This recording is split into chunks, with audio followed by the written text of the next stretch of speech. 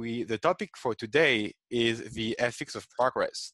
And so this whole day, this whole conference is about free market environmentalism, and climate policy and this stuff are all really technical issues, but we also thought it's not just about techniques, but also about ethics and morality.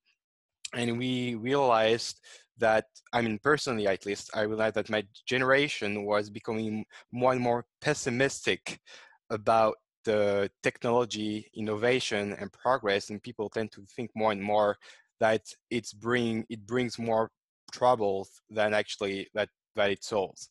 And so that's why we ask you to deliver a speech on the ethics of progress and how we could defend innovation on moral grounds.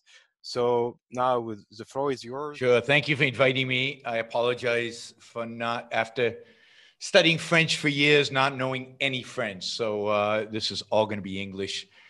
I think one of the most depressing things in the world right now, even more depressing than COVID, is the fact that your generation is so depressed. You live in amazing times. You live in times of, of incredible success for the human species. We live longer, we live healthier, we live, in a sense, easier lives than we've ever lived before. We have access to values and to both material and spiritual that our ancestors could not have even imagined would exist, never mind be as prevalent as they are today.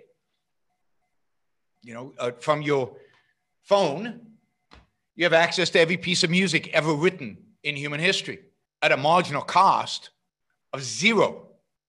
You have access to all the great literature. You have access to movies, to every work of art, almost, ever produced in its 2 dimensions, or in, I'm not sure what dimension music is in, 3 dimensions, I guess. You have access to instantaneously at a marginal cost of zero. Life is amazing. We drink the cleanest water we've ever drunk as a human species. You can open a tap in almost any country, anywhere today, and drink its water without thinking twice. We breathe some of the cleanest air we've ever breathed, particularly in the West. We don't have to deal with the stink of horse manure. We don't have to deal with the stink of agriculture, of the stink of fires, of the stink of living in huts and in primitive type of lodging. We live in beautiful apartments, homes. Life is amazing. And it seems there's an entire generation growing up believing somehow that their lives are horrible, that progress is bad for them, that we need to slow down, we need to stop, we need to change our values completely. And I think this is unbelievably tragic. And it is, if there is a cause for slowing down of progress, if there is a cause for slowing down in technology, it is this attitude. This attitude will bring about a stoppage in progress, a stopping in technology, and stopping in the betterment of human life. So why are people so depressed? Why are people so afraid? Because you see everywhere fear that the climate is going to kill us all, fear that the air we breathe is getting worse, not better, fear that somehow technology is going to dominate us. I mean, just a couple of years ago, I remember every second story was about AI, artificial intelligence, was going to take over our lives and kill us all or replace us or do something horrific to us, that the future was bleak. I mean, it's almost like human beings have this need to believe the world is going to come to an end, right? We have in religion what are called millennial cults, cults that every few decades rise up and say, okay, it's the end of the world now. That, you know, this decade, the world is gonna end. Jesus is coming back, and we're all gonna have, you know, whatever happens when Jesus comes back. I'm not up to my scriptures, but this idea of end of world, this idea of disaster, this idea of we're killing ourselves is somehow something that serves some psychological need that human beings have, but it is counter to the facts, counter to reality. Again, life has never been better on planet Earth, and there's no reason to believe if we do the right things, that life will not be better 100 years from now. Life won't be even better 1,000 years from now. Human life. Progress is movement towards greater values, movement towards greater life, movement towards better, greater when it comes to human life. Progress is the recognition that human life is the standard of value. To evaluate something as good or evil, one has to have a standard. By what standard? We are human. Each one of us is his own standard. My life is my standard. Ayn Rand teaches us the morality is not about sacrificing, dying, helping the humanity. Morality is about living the best life you can live for yourself. It's about achieving your own happiness. It's about discovering the values that are necessary to live a good life, a successful life as a human being. It means using your mind to choose the values that are going to lead you towards success as a human being. Spiritual, material values, the values necessary for you to thrive. So morality is about the individual. But if morality is about each individual pursuing his life, making his life the best that it can be, if morality is about each individual pursuing their happiness, then progress in a social context is individuals making their lives better. What is progress after all, if not making my life better? And when we think about ethics in society, then what is it? If all individuals are pursuing their life, pursuing their values, trying to make their life better, as a group, what are they doing? Well, they're enhancing human life. They're bettering human life. And from a societal perspective, what we need is to create a political system that enables people to pursue their happiness, that enables people as individuals to pursue the values necessary for them to live a good, successful life. So that which makes it possible for individuals to pursue a good life is the good. That which damages it, that which holds it back, that which suppresses the ability of individuals to pursue their values, to pursue their happiness, is evil. Progress is the manifestation of individuals pursuing their values. It's a manifestation of people wanting their life to get better. It's not a decision we make. Our responsibility as a group, if we will, is to facilitate individual freedom. It's to facilitate the ability of individuals to live. And the result of leaving individuals to live, we've seen this time and time again all over the world, everywhere, is progress. Progress is the outcome. The outcome of leaving individuals free. The outcome of individuals trying to make their lives as individuals better. The outcome of not trying to dictate to individuals what values they should pursue and how they should live. Freedom will always result in progress because human beings cannot stand for stagnation. Stagnation, when do we stagnate? When is the time we're most stagnant? Well, when we're dead. Life requires an active process. Life requires constant engagement.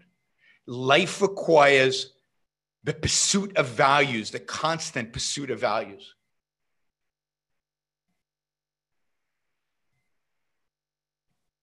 So,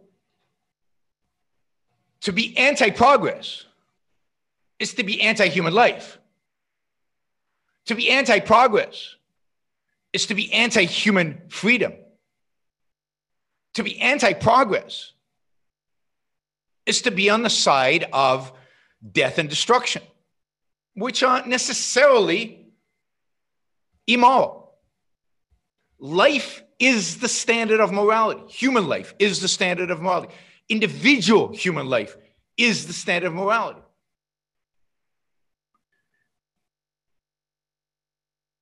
And to advocate against progress is to advocate against individual human life. It's to advocate against individual human progress. Now, many environmentalists would argue that human beings are destroying the planet. We're creating havoc, in the environment. But what does that mean? Are we destroying the planet? Yes, absolutely. Absolutely. Everything that we have as human beings has come from us reshaping our environment, reshaping our planet. Human beings are not neutral when it comes to survival. We don't just accept the environment as it is and figure out how to live within it. What do? We chop down trees and build huts. We take away grasslands and forests and plant agriculture. We demolish hills to use the gravel, the rock to make cement, to build skyscrapers. We pave roads from point A to point B when we need to get somewhere. Human beings change the environment. It's how we survive. It's how we progress. It's how we live. If we stop changing our environment, we die as a species. We cannot compete at the material level. There are 8 billion people in the world today. The only reason 8 billion people can stay alive is because they're constantly reshaping nature around them. They're constantly remaking the planet. And they're constantly, as we do this, improving human life. 30 years ago, about 30% of the world lived in extreme poverty. Today, 8% of the world lives in extreme poverty. Hopefully, within 20 years, 0% of the world will live in extreme poverty. The only way to do that is to change our environment. The only way to do that is to reshape the planet. Why do we care about the planet? Why do we care about the environment? Well, I care only in the sense that it affects human life. The standard is still the same. The standard is human life. If changing our environment is good for human life, then great. If changing the environment is bad for human life, we need to solve the problem. But the burden needs to be to prove that changing stuff hurts human life, because so far, we've been changing the planet for the last, I don't know how long have human beings been around, but certainly since the agricultural revolution and even before that, for 10,000 years, and life keeps getting better. Human life keeps getting better. We keep living longer, healthier, and cooler. I mean, look at this. I'm giving a lecture in France, but well, unfortunately, I can't actually be in France, using a technology that just 10 years ago didn't really exist, a company that most people around the world never heard of until recently, called Zoom. In spite of authoritarian governments shutting us down at home, we are still communicating. We are still running conferences. We're still engaging in exchange. Why? Because we've changed nature, turned it into fiber optics, put cables under the ocean, put satellites into space so that we can communicate in spite of being thousands of miles away. So the standard for environmentalism, the standard for what is good or bad, is human life, not the state of the planet, not some people's fears, but what is objectively good or bad for human life. It's clearly, if you're engaged in an activity that is hurting other people, that is literally destroying life, and people can prove that, then it is the role of government to stop you from engaging in those activities.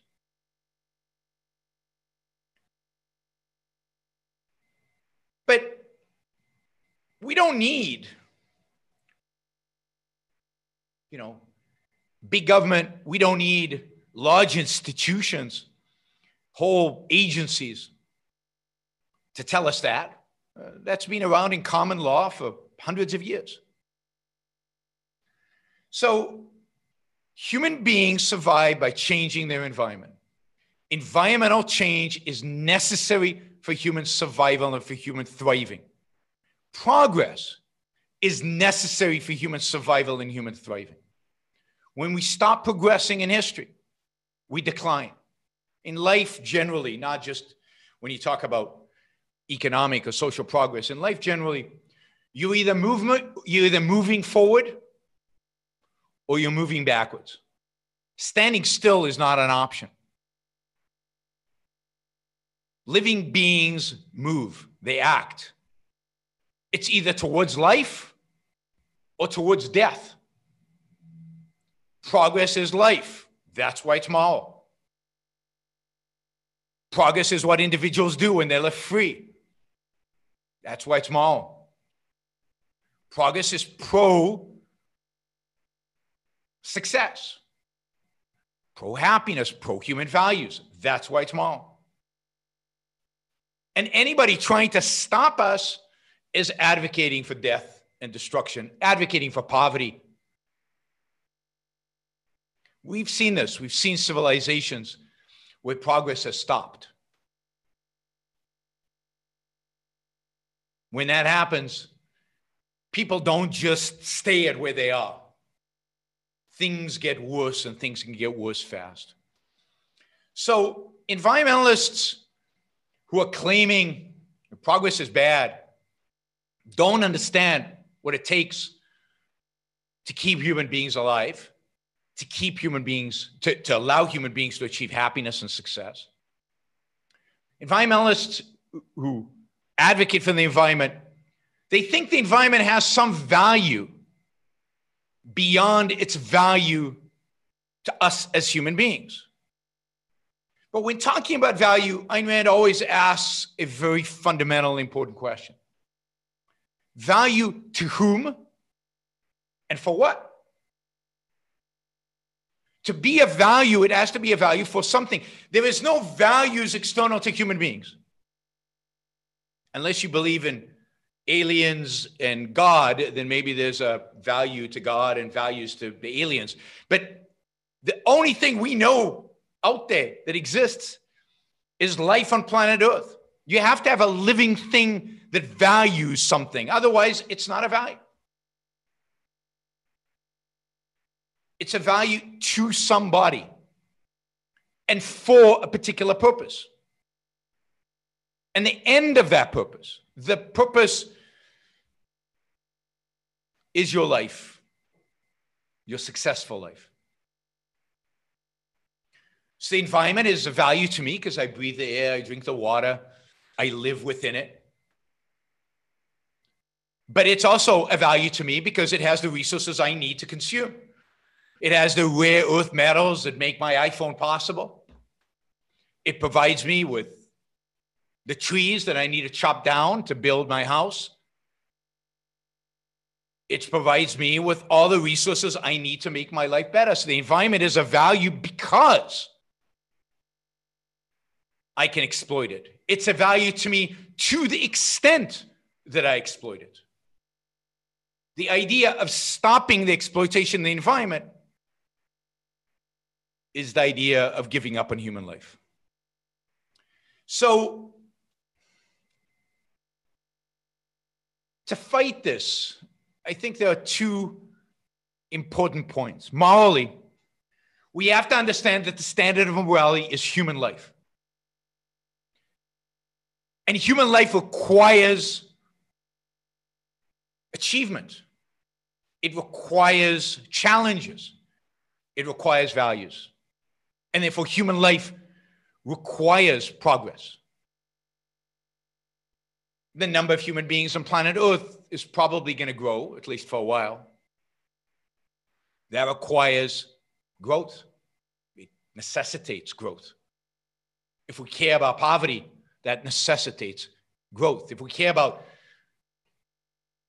any individual being able to make the most of their life, then we value growth and progress. So point one is human life requires progress. And human life is the standard of value. Therefore, progress is moral. And second, the consequences of progress are wonderful for human life.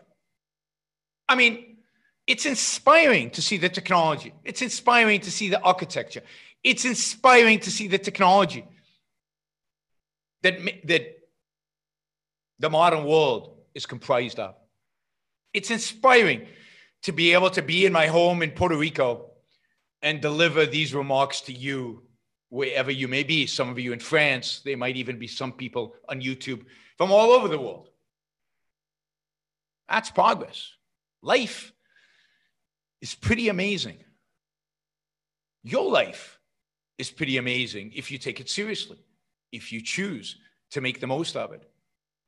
Don't let the fearmongers depress you into not wanting, not striving, not pushing yourself to live to the max. So live. Progress is about life. If we value life, we must value progress. Thank you. Thank you very much, Yaron, for this inspiring speech. We have some questions, but I'm going to start.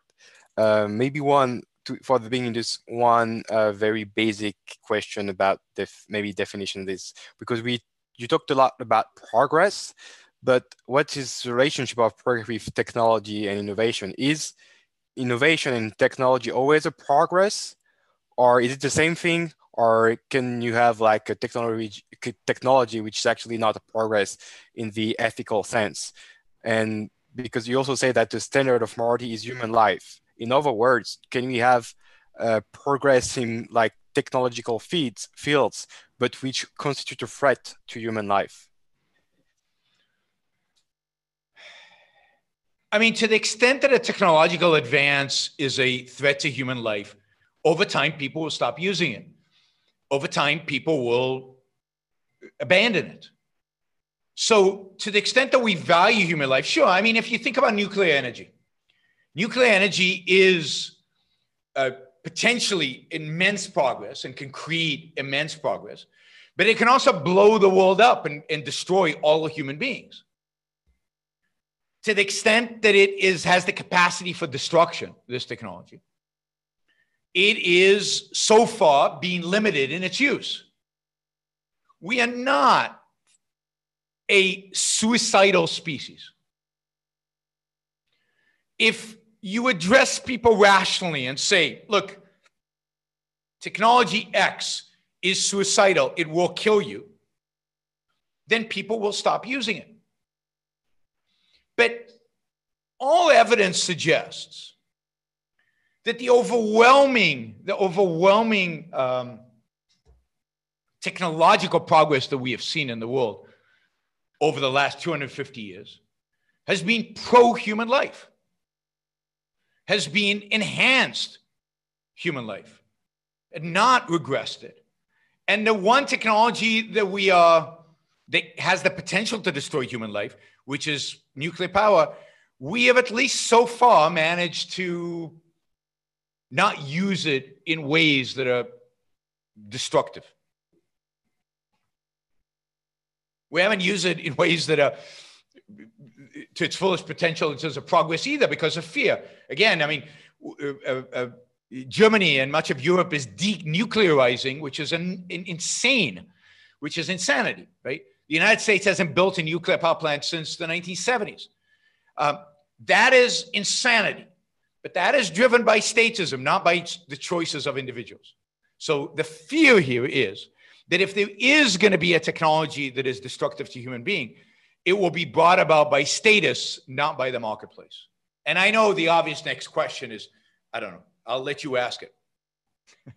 I don't know if that's the obvious next question, but my next question was, but the thing is, technology now is getting so complex, so much complex than it was in the past. That do you think that we can completely control it? Is it possible that we actually lose control over technology and innovation? No, not if we're smart about it. And there's no reason to think we're going to lose control over technology and innovation. I mean, I know we all grew up with, I mean, you guys, maybe this is even before your time, with the Terminator movies, right? And where the technology wakes up and decides it doesn't need us as human beings. Even if that were possible, and I'm dubious, we're decades and decades and decades away from that kind of innovation. I mean, AI is really, really good at fairly simple tasks. We're still far away from the kind of conceptual thinking that human beings are capable of. We're far, far, far away from even the think about how we move, just how I'm moving my hand. No robot can do that. It can do that, but it can't move. It can barely stand. If you've seen robots walk, they can barely manage walking. They can't get in and out of a car, not yet, right? So we're way, way, way, way far away from this idea that the technology is going to become so amazing that somehow it's going to decide they don't need us. Now, remember, technology needs to be able to decide. Decision requires consciousness, a particular form of consciousness, which we as human beings have, that is capable of free will. There is no indication that a computer is capable of consciousness. And there's no indication, and there's certainly no indication that we're anywhere near getting close to the ability to create such a computer. And by the time we get to that point, I mean, now I'm speculating, right? Now we're talking about science fiction. At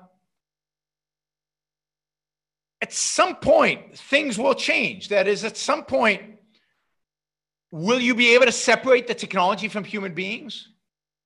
I mean, when we get to the point where computers are that sophisticated, will we not also be bioengineering ourselves? Will we not also be making ourselves, in a sense, smarter? We will not then, at that point, integrating the technology, the external technology, chip technology with our own bodies and our own minds. Who knows what the future has in store for us? I'm excited about it. And to me, it's bizarre to be scared of it, to be afraid of it. We as human beings control it, control the path that we're going to head towards it. We are going to determine our future.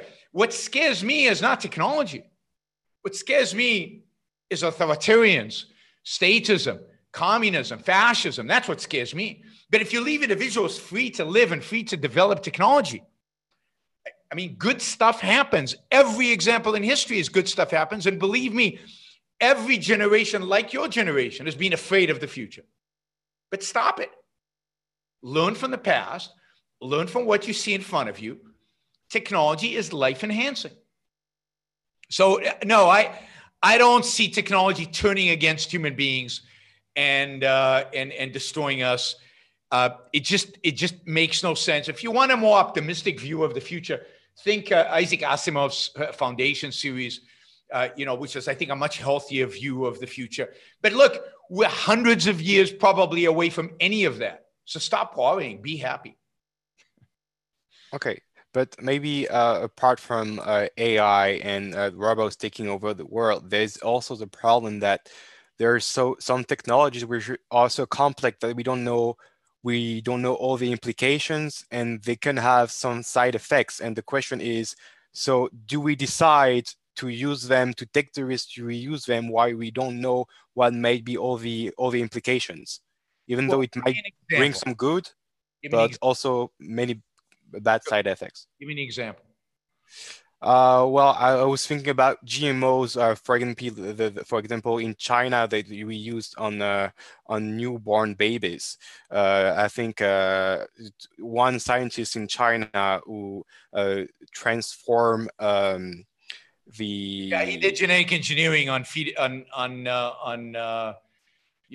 basically on fetuses. So they exactly. Genetic engineering. Well, he was targeting, I think, one specific gene, but the thing we realize now, we don't know what will be the all implications, and maybe the only way to know is to figure it out. The idea that we can come up with certainty about complex phenomena in advance without experimenting is bizarre. Right? So the precautionary principle is a death knell. This idea that until we know it's 100% safe, but you never know something's 100% safe. I mean, you wouldn't leave your home if you were on that premise. Do I know with certainty I won't get run over today I won't get into an accident with my car that'll kill me? No, I don't know with certainty because I don't know what the other drivers are going to do. I can't control what the other drivers are going to do on the road. And I live in Puerto Rico. Believe me, I can't control what the other drivers on the road are going to do. That was a joke that didn't work. So life entails uncertainty. And it entails trying to assess with the best available knowledge that we have, what are the risks involved? But but there's no point. And there's no conceptual validity to the idea of anything new. Oh, there might be dangers. I don't know what the dangers are. I can't predict what the dangers are. I have no evidence that there's any danger, but there might be dangers. Now, look, bioengineering is really, really tricky. And it's not that we as a species, it's dangerous. If you screw up engineering a child's gene and let's say you cause them to be deformed or you cause them great pain, that is a tragedy. So you better get it right. And to think that scientists and doctors don't care. Of course they care. They want to get it right. And the Chinese scientist got it right. There's no evidence that anything bad happened, but he's gone to jail. We'll never see him again, right? China has made him disappear. But what exactly did he do wrong? He was a little ahead of his time. So was Galileo. So was anybody who advanced human knowledge. There were no bad consequences. As far as I know, the babies born were fine. You cannot live under the fear of something you have no evidence for. So, I mean, imagine a world in which we can bioengineer diseases away. If you have an inclination to Alzheimer's disease, dementia, we can change that gene so you never have to suffer from dementia. Imagine if we can bioengineer so you don't have cancer. I mean, wow, that is fantastic. That is so amazing. And if we can today bioengineer food to have more vitamins and to be more nutritious, fantastic. And there's literally zero evidence that GMO in food is harmful to anybody. So we use arbitrary statements, arbitrary assertions about the danger of things. in order to stop progress, that is anti-life. All right. So if I understand well, you mean that for the question of how we handle risk, we should just rely on the individual responsibility principle and not state or collective regulations. Well, I mean, you could have collective regulations in the sense of if you're doing something that is clearly risky, but for the state to get involved, there has to be significant evidence of harm. But as long as there's no significant evidence of harm, the state has no role. It's individual responsibility, market's responsibility. You as a market participant should not buy a product you know is harmful to other people. It's the same as COVID right now, right? It's your individual responsibility to figure out how to stay healthy. The government has no right to lock you up, to tell you you can't leave your home because you might, there's no evidence, you might be risky to other people. Now, if you test positive, then the state has proof that you're dangerous, right? Because you could infect other people. It can tell you to stay home. But as long as you have not tested positive, the state has no role. The state can only act when it has positive, substantial evidence that you are dangerous, that you are going to do harm to other people. That makes sense? Right. Yep. Thank you. Robin has a question on the chat here. Should I quickly answer this? Yes, of course. Scary is not hostile AI, but AI in hostile human hands. That's absolutely true. And you can see that in China right now. That's scary. So it's not the technology that's scary. It's the hostile human hands that are scary. So again, put the responsibility where it belongs. The responsibility, for example, for the use of AI for bad uses in China is on the Chinese government. That's who is responsible. It's not the AI in and of itself. Absolutely. Now, I am not that scared of it long term for this reason. I believe that authoritarianism destroys innovation. Authoritarianism makes progress, technological progress, ultimately impossible. And as China returns to being more and more and more authoritarianism, technological advance will shrink and their ability to use technology well will go away. So I don't believe in 1984, not because I don't think there are bad people who would want it, but because I think Orwell's depiction of the state is of a state that's too efficacious, too successful.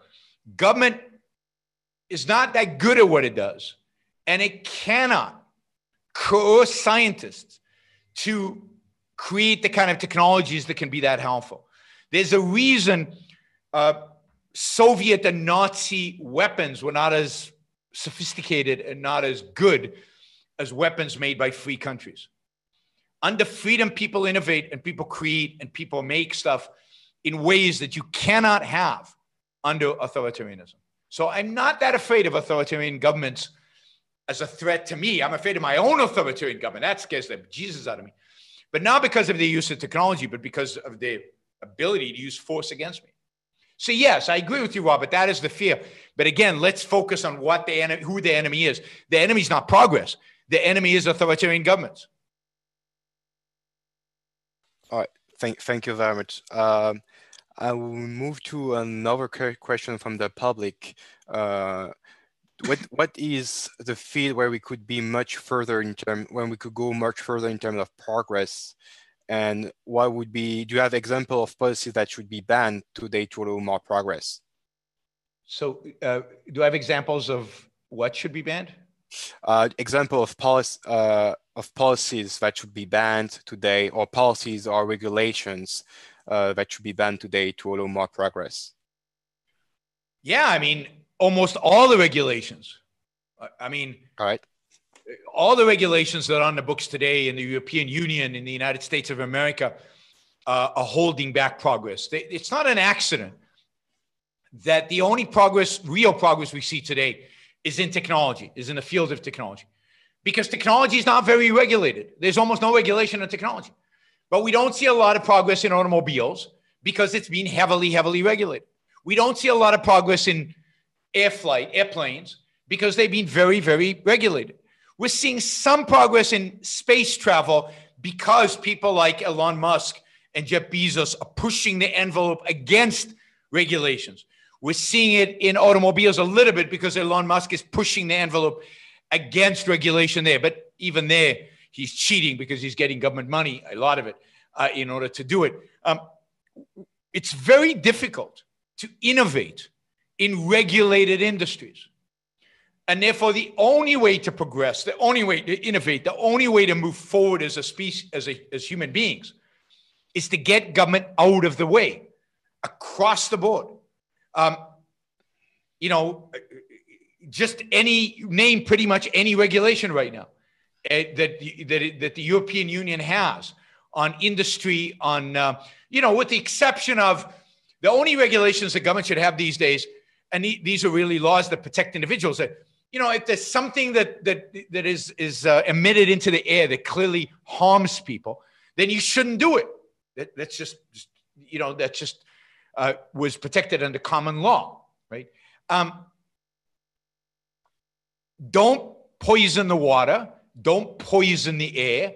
Other than that, what regulations do we need?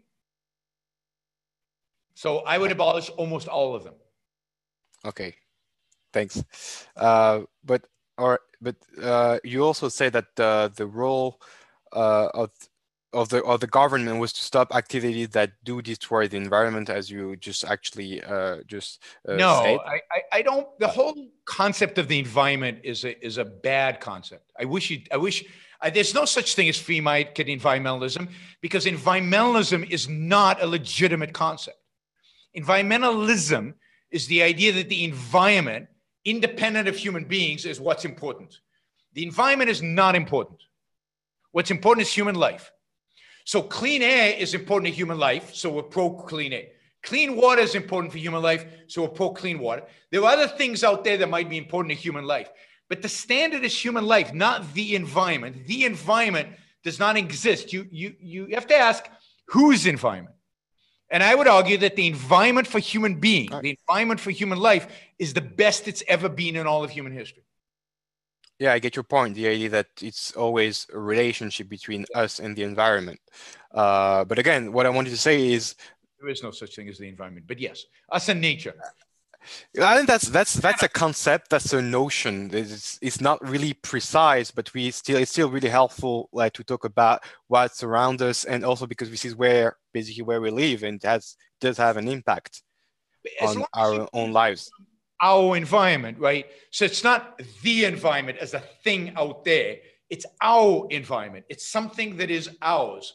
So nature is out there. Nature is a thing. Environment is not a thing. Environment is somebody's environment, my environment. What's my environment like? What's your environment like? What's the environment for human beings? But words matter. And the environmentalists are very good at creating this notion that there's something out there that we need to protect that's independent of human beings. No, there isn't. It's, again, ours. So, but I'm sorry, I stopped your question in the middle. Yeah, but that's quite linked. Well, I think I can use another word for environment. Just what I mean, how do you protect the place where you live? Because, if the place around you becomes dirty, it's also danger for your health. So that's what it's all about when we talk about free market environmentalism, even though it might not be the best word. They didn't use the word environmentalism. I know. I have a lot of friends who are free market environmentalists, but I wish they'd use a different word. How do we protect it from getting dirty? Well, we know how to protect it from getting dirty. It's very simple. It's called private property. The more private property we have, the cleaner the world becomes. If I own the river, you don't throw your garbage in my river, just like you can't throw your garbage in my backyard. If we found a way to privatize the oceans would be cleaner. If we found a way to privatize the oceans, we wouldn't run out of fish. Just like we don't run out of cows. We have more cows than we used to have. Why? Because we eat them. The more cows we eat, the more cows there are. The same, by the way, with trees. If you privatized all the forest, if you privatized the Amazon, you would probably have more forest, not less forest, because there's value in having a forest, whether it's to chop down the trees and replant so that you can use the wood, or whether you want to preserve the forest. But the best way to preserve the forest is to own it, because if you own the forest, you can do whatever the hell you want with it, including preserve it. So this solution to cleanliness is private property. And the idea is you can't dirty my property. So you can't destroy my water, and you can't destroy my air. And if we understand, if we have a concept around a proper definition of private property and how it applies to water, how it applies to air, how it applies to the oceans, how it applies to all these things, then all of these so-called environmental problems go away. Yeah, but that's a problem, because I completely agree with you in theory, but it's way harder to privatize the ocean or even the atmosphere than to privatize just the forest. So how do we actually do it? Right? That's what we should be focused on. Now, privatizing the ocean, we might not privatize it in the same way as we privatize land. For example, in Iceland, they privatized fishing permits. So that they privatized the fishing stock, which is an original way, in a sense, to apply property rights to fishing and to the ocean. You're not going to privatize the air in the same way you privatize land. It's more, you can't put stuff into the air that I breathe that damages me. I have a lawsuit against you if you do. So it's not that hard. This is the problem.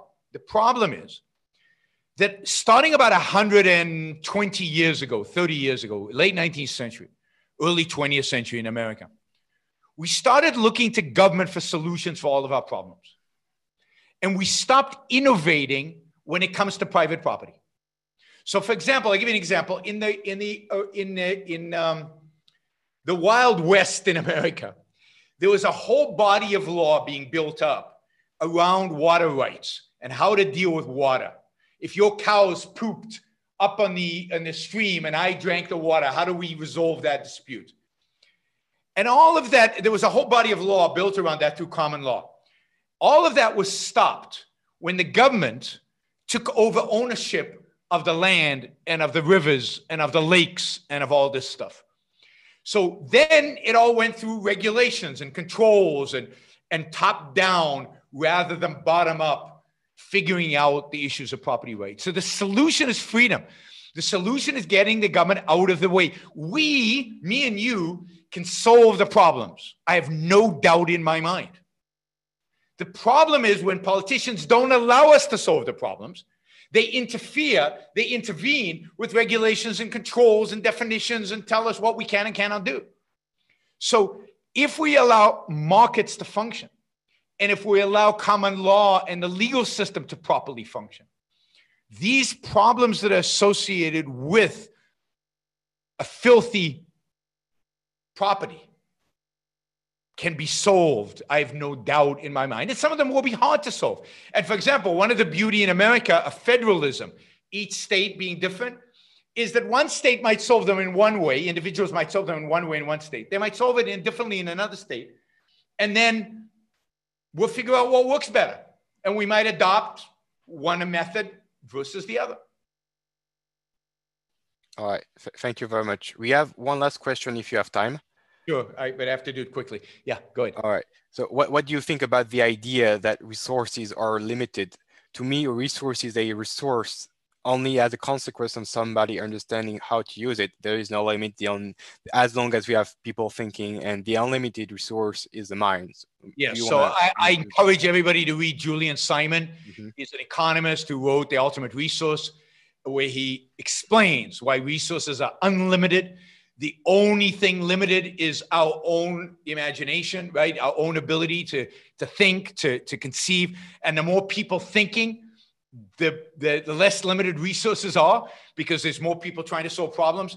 So no, if the resource is energy, we will always discover new forms of energy. Even if one form of energy is limited, energy is not limited. Energy is unlimited. We will always innovate and discover more. The same with food, the same with everything. So there is no such thing as limited resources. Resources are unlimited in a sense that human ability To think is unlimited, to innovate is unlimited, to progress is unlimited. All right. Thank you very much My pleasure. for your time. It was really a pleasure to have you. Well, thanks for inviting me, and hopefully next time we could do it in person. I'd love to be in Paris right now, but this is second best. It's at least. Yes. We hope the situation will be better by then. All right. Have a nice day. You too. Bye, everybody. Bye-bye.